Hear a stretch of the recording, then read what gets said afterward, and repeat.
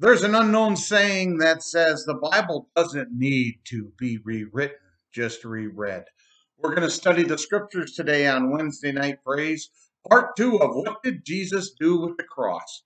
From Ephesians chapter 2, and some great gospel music coming up next on Wednesday Night Praise with the Spooner Church of the Nazarene.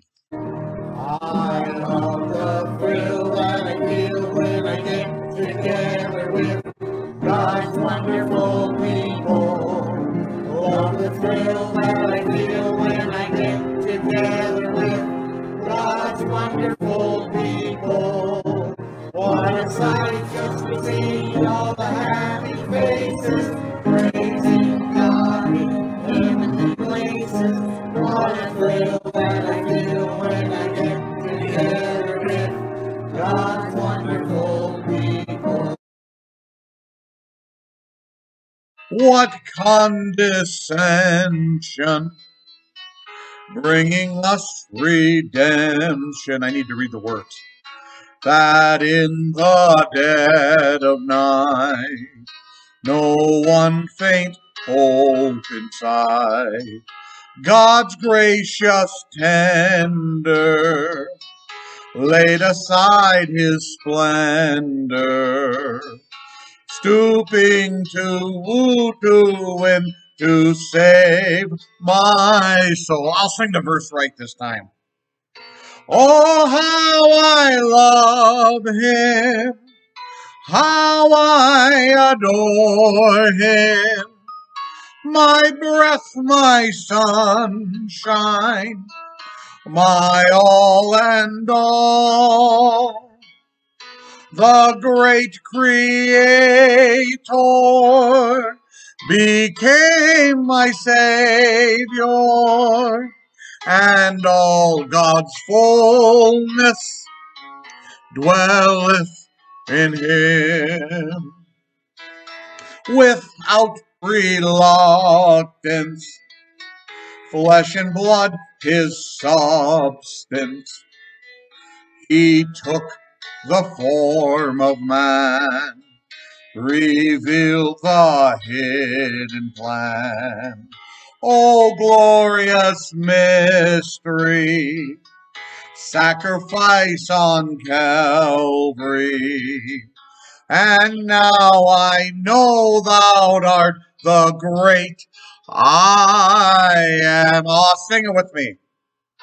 Oh, how I love him, how I adore him, my breath, my sunshine, my all and all.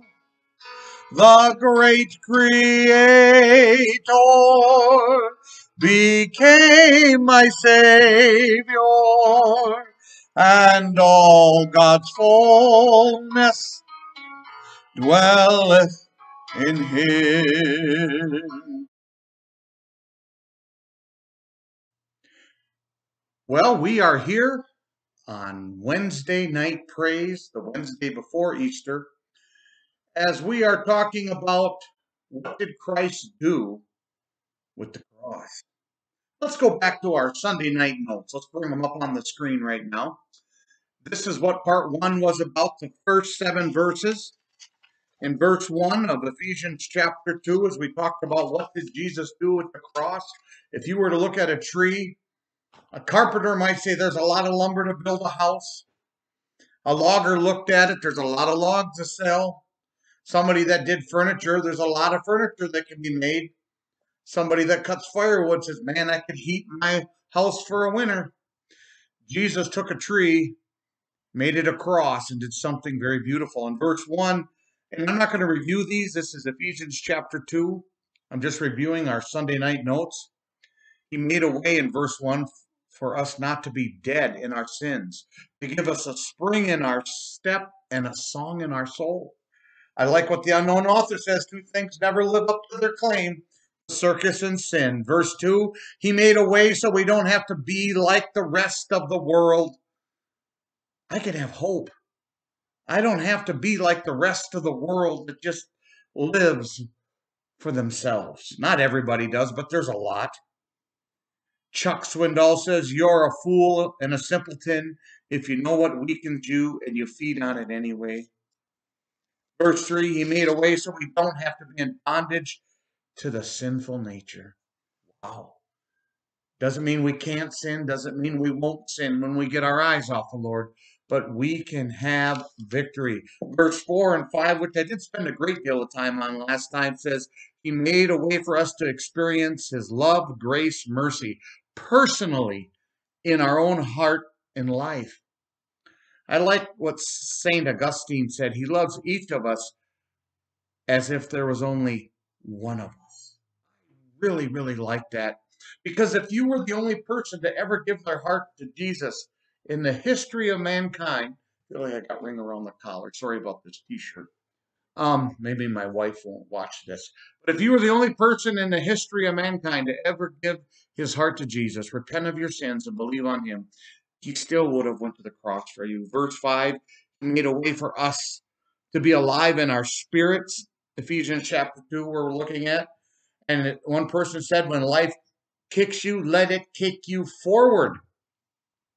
Verse 6, he made a way for us to have heaven in our heart. One man wrote, one can endure sorrow alone. One can endure sorrow alone, but it takes two to be glad. I don't know how some people make it through life without Jesus.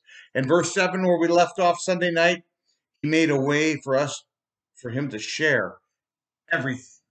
He shares everything he has with us. His kingdom, his love, his power. One person wrote, an unknown author, most men live on a cafeteria plan, self-serve only. Jesus is very gracious. He's not selfish. And that's where we ended up Sunday night. And now it's Wednesday night praise. Let's bring up the new list here as we do part 2 this Sunday night, Easter 2024.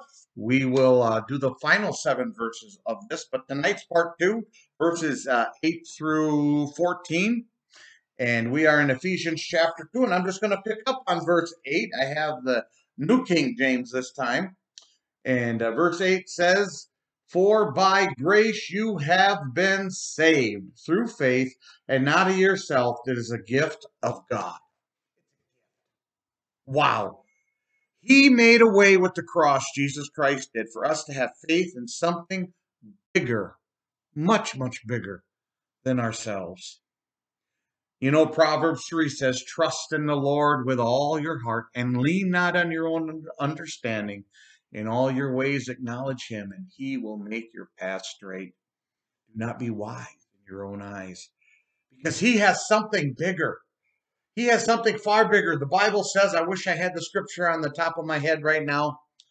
Eye has not seen or ear has not heard what God has in store for his people. One man wrote, I can't pronounce his name, because of the cross, we bear one another's burdens and help carry one another's crosses. And when we do, God turns our joy into pain, or turns our pain into joy. Because we serve something bigger than ourselves. God is so much bigger. You know, I'm thinking of the story of the little boy that had the rock in the sandbox and couldn't move it. He was crying, Daddy, Daddy, I tried everything to get this rock out and I can't get it out. And his dad came over and said, son, you have not tried everything. You forgot about me. And his daddy picked that rock, threw it out of the way.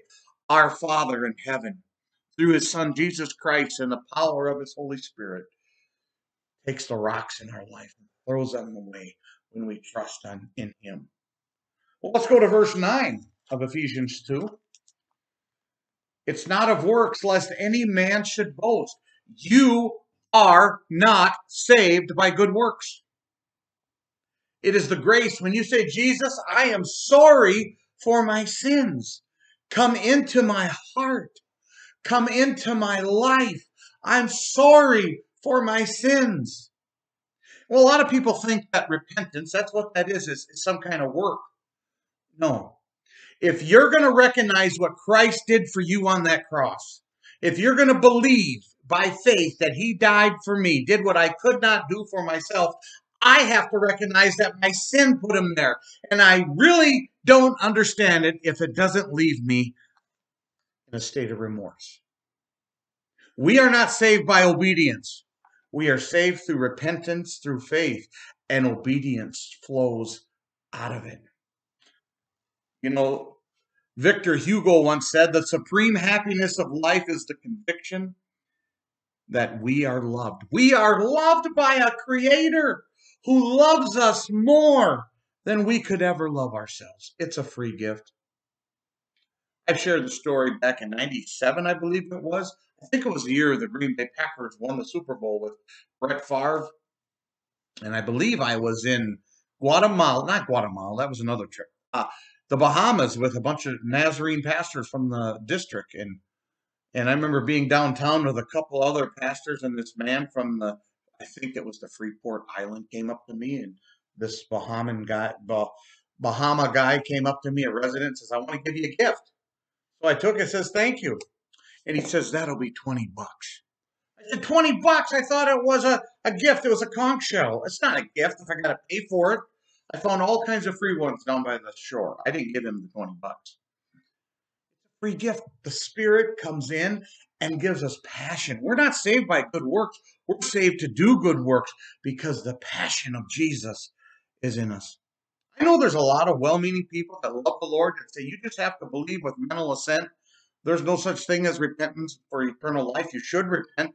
But I tell you, you cannot recognize what Jesus did for you and truly believe in what he did for you on that cross until you first recognize it was your sin that put him there.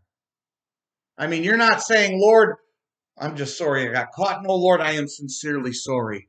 Obedience flows out of a heart of repentance. So let's look at verse 10. For we are his workmanship, created in Christ Jesus for good works, which God prepared beforehand that we should walk in them. We are saved by grace, by what Jesus did with the cross. We are saved by what he did on the cross, what he does in us, and what he does through us. You're not saved by good works. You're saved to do good works because the Holy Spirit is in you. Touch a power line sometimes, and sometime you'll never be the same. That's how it is when Christ comes into your heart.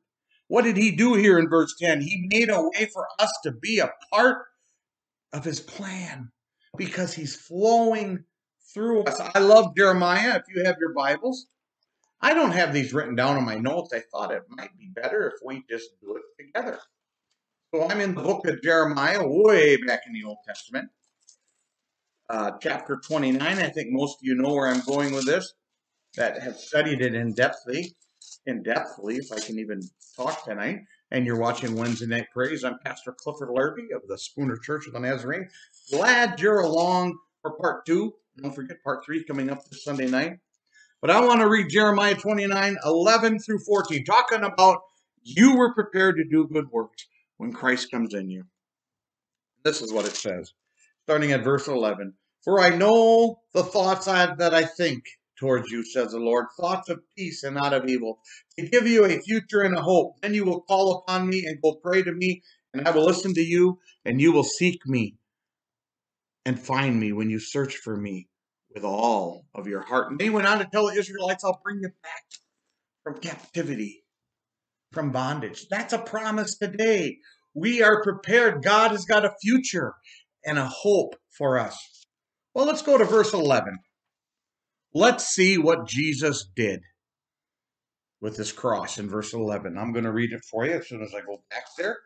And you know what? I lost my place, but we are in Ephesians chapter 2, starting in, if I ever find my place, we will be good. It'd be nice if I was in the right book. Here we go. Ephesians chapter 2, and I'm going to begin now in verse 11. Paul writes, how Christ made us all one in Christ. Therefore, Paul says, remember that you once Gentiles in the flesh who are called uncircumcision by what is called the circumcision made in the flesh by hands. Let me read that again. Therefore, remember that you once Gentiles in the flesh who are called uncircumcision by what is called the circumcision made in the flesh by hands. And then verse 12, that at that time you were without Christ, being aliens from the commonwealth of Israel and strangers from the covenants of promise, having no hope and without God in the world. Verse 13, but now in Christ Jesus, you who were once far off have been brought near by the blood of Christ. Jesus Christ with the cross made a way for everyone to have eternal life. Not just the Jews. He chose to work through the Jews in the Old Testament. And even though the Jews were God's chosen people in the Old Testament, remember, God always said if the alien comes in, not the ones from outer space, but the surrounding countries that want to serve the Lord, don't stop them. God reaches his arms out not just to the Jews, but to the Gentiles. The one who wasn't even in the Old Testament as the chosen people. But God still had compassion on the aliens and the foreigners. And he does today because the gospel is for the Jew and the Greek. For every single person. With the cross, he made it possible for everyone. Let's look at 2 Peter 3:9. 2 Peter 3:9, and that is where we'd be going. Have your Bible with you. It says this, the Lord is not slacking concerning his promises, as some count slacking, but is long-suffering towards us, not willing that any should perish, but that all should come to repentance. Why hasn't Jesus come back? I think one of the reasons is because he wants everyone to come to repentance and belief on him. He wants everyone to experience this gift of eternal life. It's for everybody, not just the Jews, not just the Nazarenes where I go to church, or the Baptists down the road, but it is for everyone who's willing to say, Lord, I'm sorry for my sins. I believe upon you. Thank you for your grace that's in my heart and life. You know, you've all heard that story, maybe. If you've been around long enough, you heard it from me. I don't know if it's true, but I can imagine it being true somewhere. There was a scrubby, poor little cleaning lady who wanted to become a member of a great, big, prominent church. So this great, big, prominent church had a great, big, prominent pastor. And he asked her, Pastor, can I become a member of your church? And the pastor kept putting her off because, well, she don't fit the template of his great, big church. Well, one day the pastor seen her cleaning an office, this scrubby little cleaning lady. And then pains of guilt begin to flood his soul. And he says, did you ever have that talk with God about becoming a member of our church? And she goes, oh, yes, I did. Well, what did God say to you? Said the pastor.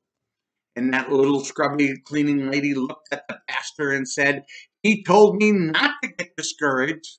I've been trying to get into that church for 20 years, and I can't get in there either. You know, I remember years ago at a church I pastored, I'm not going to say where it was at. We brought some people in from a trailer court. It was a rough trailer court. Some of the people were coming to church. I wouldn't say a great number, but we had some coming. One person in the church came to me and says, you know what? I don't know how we attract such people to our church. I looked at this individual and said, they need Jesus too.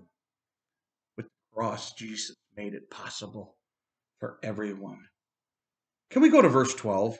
See what Jesus did with the cross. We have another verse here. Verse 12 says in Ephesians 2, that at that time you were without Christ, being aliens from the commonwealth of Israel and strangers from the covenant of promise, having no hope and without God in the world. He's talking to the Ephesians. He made a way for us to have real hope. I don't know about you, but when I turn on the news, and I don't care if it's CNN, MSNBC, Fox News, whatever news you're going to watch, I like to watch a little bit to see what's going on. But I can't sit there and watch it for hours on end because they just repeat themselves. But if you watch that all day and get engrossed in it, there's a lot of people that feel like they have no hope. My hope today isn't in who's going to be the next president. I have my beliefs on who I want to be next president. But I tell you what, If the man that I want to get in to be president in November, which would be January, doesn't get in, I still have my hope, which is the most important, in Jesus Christ. I repented of my sins, and I believed upon him, and I'm living in his grace. I still want to do my part to make this world a better place on this side of heaven, but my hope is not in Washington, D.C. My number one hope is in Jesus. I like what Paul said in Timothy. If you have your Bibles and if you have them handy, maybe you're driving and you don't want to, I'd prefer you to keep your hands on the wheel. First Timothy 2:12 says, if I have the right scripture, and let me look here. Second Timothy 2:12. All right, 2 Timothy 2:12 says, if we endure, we shall also reign with him. And if we deny him, he will also deny him. Verse 13, if we are faithful, he remains faithful. He cannot deny himself. God's word is hope. He does not deny his own people. He does not deny us. His word is money in the bank. Many of you feel like you have no hope because so many people are shysters. So many people are crooked. But God's word, I love what it says. If we are faithless, he remains faithful. God is always faithful. You know, one man wrote to the sick, while there is life, there is hope. I don't know what the man meant by that, but I know as long as I have Jesus Christ in my heart, I have hope. Years ago, I think it was California, the University of Berkeley, did an experiment with Norwegian field rats. I think it was, no, mice. I don't remember, mice or rats, but we'll say it was mice. And my family's big Norwegian. My mom's side, big Norwegians. But mom always says I'm taking pills for it. But in this experiment, which is kind of cruel, they were going to see how long a mouse could swim before they die. You know which mice swam for hours and hours longer? Are the ones who every maybe 10, 15 minutes, they took the mouse out of the water, set it on the counter for about 2 or 3 seconds and put it in the water. You know, without Jesus, I'll just drown. But with Jesus, there's hope. Because the Bible says he'll never leave me nor forsake me. The Bible says he will never let me be tempted or tested or anything beyond what I can bear. Let's go to verse 13, which we read a little bit earlier of chapter 2 of Ephesians. And it goes like this. But now in Christ Jesus, you who were far off have been brought near by the blood of Christ. I look at that verse. Jesus, this is what he did with the cross. He made a way for us to come to God personally. I mean, he's telling these Ephesians, you were once far off. You had no hope in the previous verses. But because of the cross, that bridge, we can come to him personally, but he's not going to force us. The decision is ours. I like Revelation 3:20. Behold, I stand at the door and knock.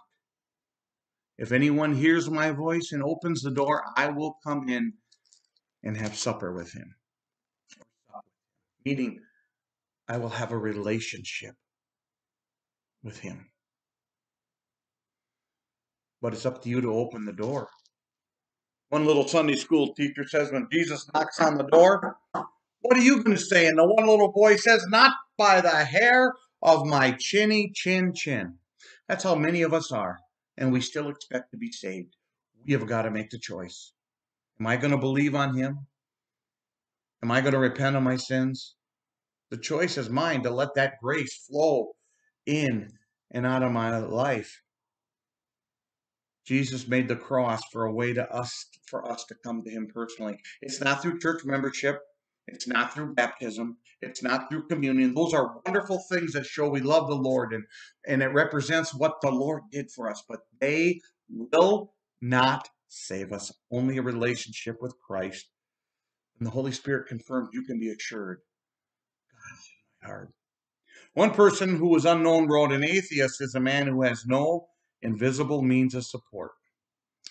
But because of God's word, oh man, thank you, Jesus. I can know him personally."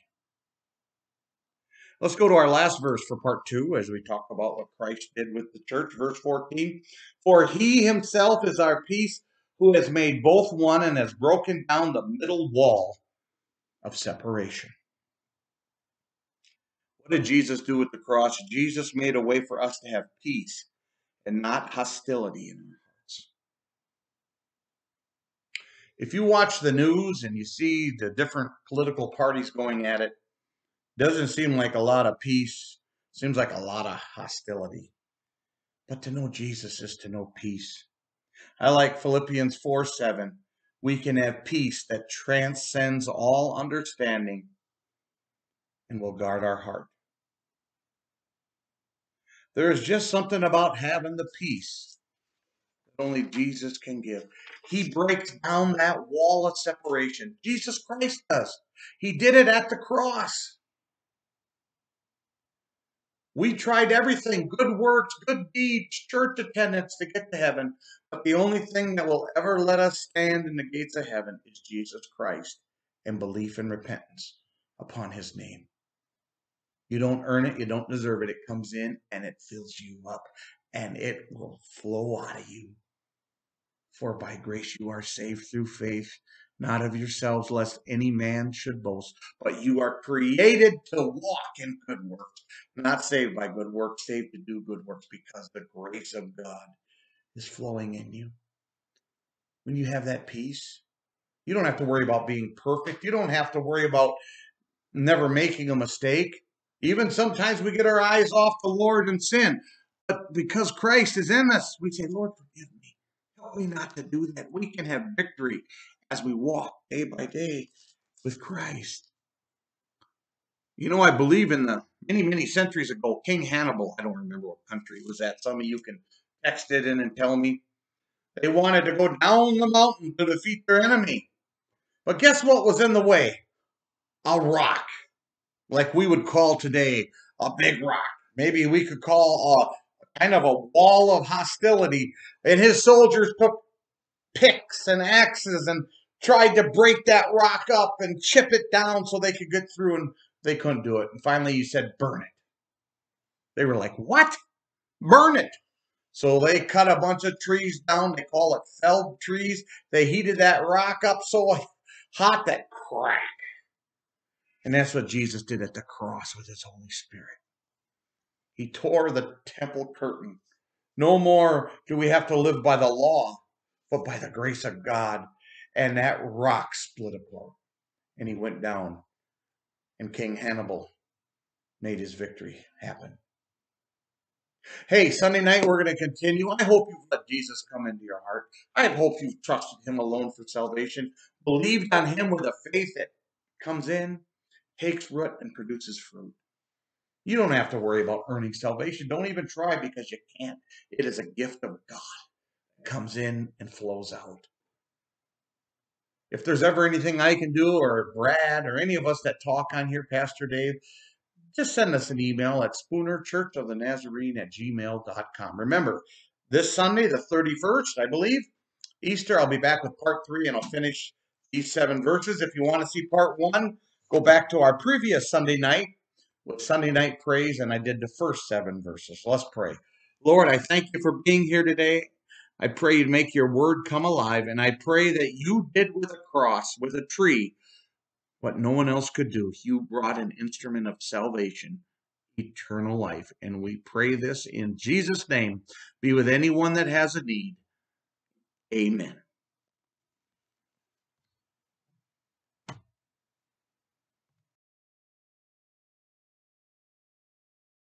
I love the thrill that I feel when I get together with God's wonderful people. Love the thrill that I feel when I get together with God's wonderful people. What a sight just to see all